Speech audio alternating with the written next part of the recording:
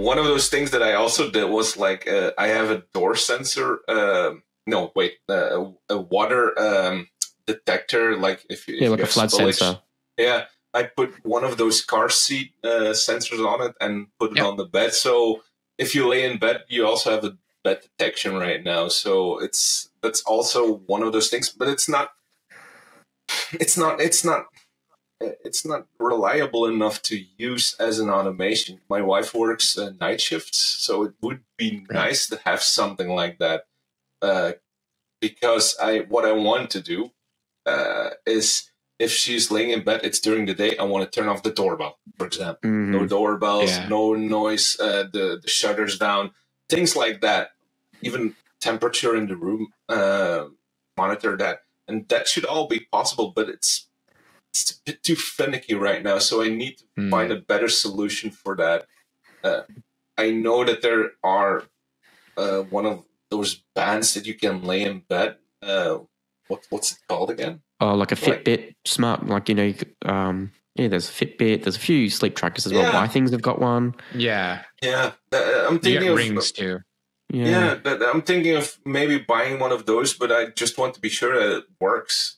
And because well, if you disrupt somebody's sleep during the day and they're a light sleeper, then the day dream is over. I mean, Yeah. I know there's a lot of folks that work with force sensitive resistors, right? Like the little strip, and then you I think I saw this on Mark Watt's channel, where he basically took an old reed sensor, like a old like a door sensor or something like that.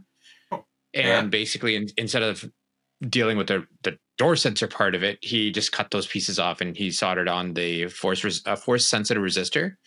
So basically now that gives you like a Zigbee base or a Bluetooth base or whatever it is. Yeah, it's a bit what I did too.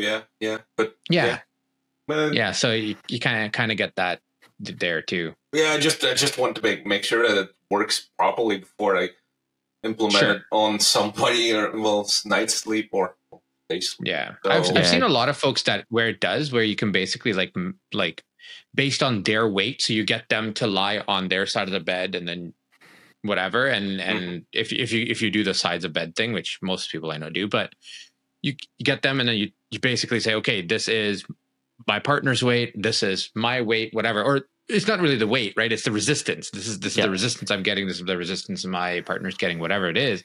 And based on that, you can say like Kurt in bed, Kurt out of bed, or, you know, partner in bed, partner out of bed, that kind of thing. Would be a nice solution if it's stable.